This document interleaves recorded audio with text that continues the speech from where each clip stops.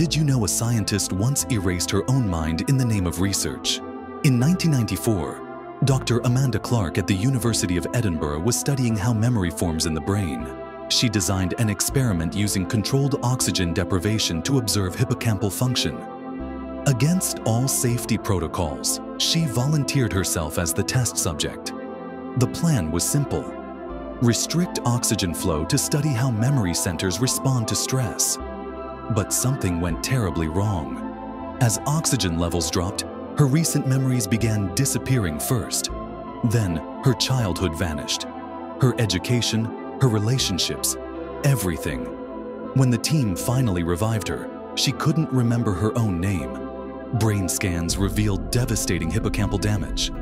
Her personality was completely gone. She spent her remaining years in care facilities, a functioning body with no consciousness inside. Her motor skills worked perfectly, but the person she once was had been permanently deleted. The most chilling part?